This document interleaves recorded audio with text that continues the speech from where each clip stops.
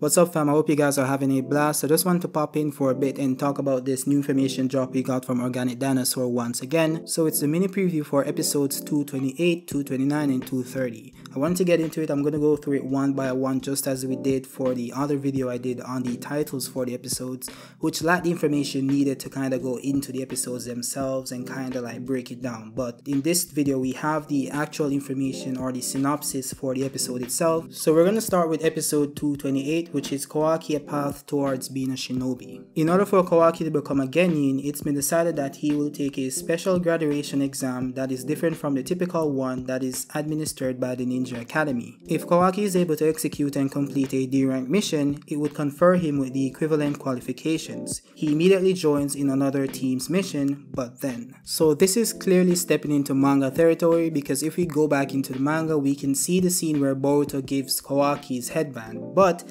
based on that scene, we know that Kawaki does not successfully become a genin, or he would have had an headband for himself. So this episode is really for anime only viewers because they don't know what happens in the manga.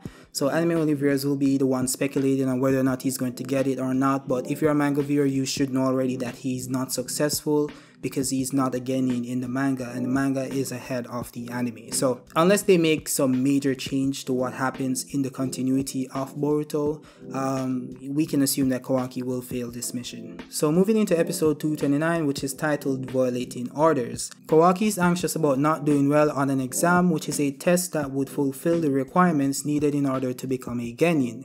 The Nandaime then announces that Kawaki will be assigned to a particular mission.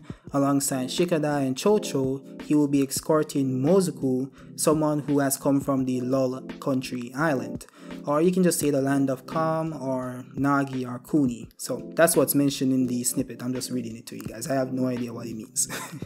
But yeah, the rest says that they will be guarding Mozuku on his way back to his hometown. So this is really giving me early Naruto vibes. And I'm talking about like early Naruto, like the original Naruto series, when you had the Land of the Waves arc and you had Kakashi and Team 7, Naruto, Sasuke, Sakura really guiding the traveler, protecting him. They had the bridge scene, you had Zabuza, you had all of this like beautiful shonen history going on, and I'm just really looking forward to it. Like, this might seem like a boring arc, it might be boring like when you get to it, but like it looks promising. Like, it brings us back to the roots of Naruto, and that's why I'm really excited for it. You know, I hope, like, it looks promising and I hope it does well, and I'm really looking forward to see how Kawaki interacts with these characters, right? We've seen him interact with Shikadai before, but just like the rest of the team, like, I just want to see him interact with regular people. You know, we saw that interaction with Shinki. Like, let's not go into that, because I actually wanted to make an entire video on how was that even possible, like what happened there. And people are saying that Shinki is now stronger than Kawaki and all that lovely stuff, and I'm saying like that's nonsense. Kawaki obviously wasn't going all out. We have to remember that Kawaki is also 85% Otsutsuki, which also modifies his endurance. That, yeah, I'm not gonna go into it, but like that's a separate video that I want to make. But yeah, I don't know, maybe I'll make it, maybe not, who cares. But yeah, this video now, we're gonna talk about the episode. So yeah, looking forward to this episode, and I hope they do well by the characters. So moving on to episode 230, which is titled A Wish. Now, I recently theorized that this could be Ada's introduction, and I was dead wrong, obviously. So I don't want you guys going into the comment section and saying, oh, you were wrong. Yeah. I know, it's fine. But yeah, I'm looking forward to this one too, because it says that Chocho has been attacked by a mysterious ninja.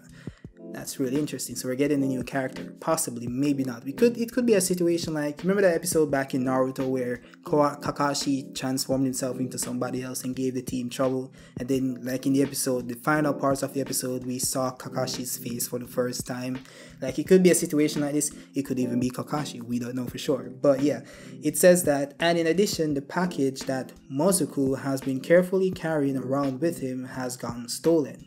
Even though Shikadai decides that they should head back to the village for a while, Kawaki and Mozuku, who wants to get his package back by any means necessary, decide to go in pursuit of the mysterious ninja. Now, one big problem I have with this is, how are they allowing Kawaki to leave the village? That's something I don't really understand, you know, like I'm really interested to see him like interact with everybody and kind of mold into the story itself, but like why is he outside of the village if they know that Code is looking for him? Because if you go back, this is not even manga territory, this happened in the anime itself. Like Amado explained to them that Code is out there and he's probably looking for revenge for everybody involved in Ishiki's demise, which Kawaki is one of them. Like he's the main target, or maybe it's Naruto, possibly, but yeah, Kawaki is a main target as well.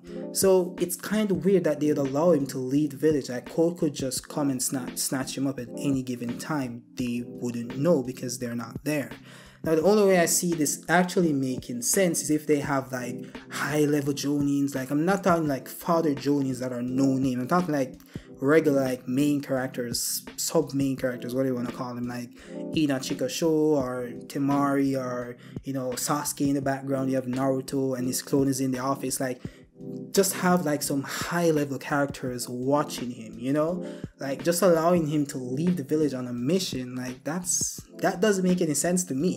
And if you link it back to the manga where Kawaki is basically on house arrest, they're not allowed to leave the village, like it just doesn't make sense that they would be like cooped up in the house with somebody watching them to detect whenever they leave, and they shouldn't leave the place without reporting and all that lovely stuff. Like for it to get to that point, like what would happen over the space of time, like in this like art that we're going through, that would warrant them like being in that situation? You know, maybe, as I theorized in my prior video, we get to see Borushiki once again, or we get like some minor attack from the Kara members or somebody, like something happens, something drastic happens in the anime only section of this series where it prompts them to like lock them down in the village and prevent them from leaving, which is why Kawaki felt the need to trick them and leave the shadow clone to leave, you know. So I don't know, like that's just something that's really bugging me. I don't know why they would allow him to leave the village if they know that that would put him in danger, you know. But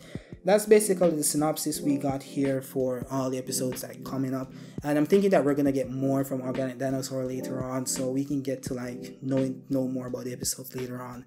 And once I have them, I'll report them to you guys, so I'll make the video, post it up, we can discuss it together. But yeah, these episodes look promising and really intriguing as well, so they don't look boring on paper, you know, they don't look boring, they look very promising, but the execution is key. So I hope that the animators, I hope that the storyboard writers like execute these episodes properly, because they could be really good. They're not going to be mind-blowing obviously, but they could be really good if they're done properly, you know. So I'm really looking forward to it, and I hope they spend the time to get it done, you know. But let me know what you guys think about it in the comment section. Drop a like. You know, do you think like we're spot on here on our analysis of the episodes that are upcoming? And once again, hats off to Organic Dinosaur providing this information for us so we can go through it. So yeah, I'll see you guys next time when you have more information. So enjoy the rest of your day. Peace.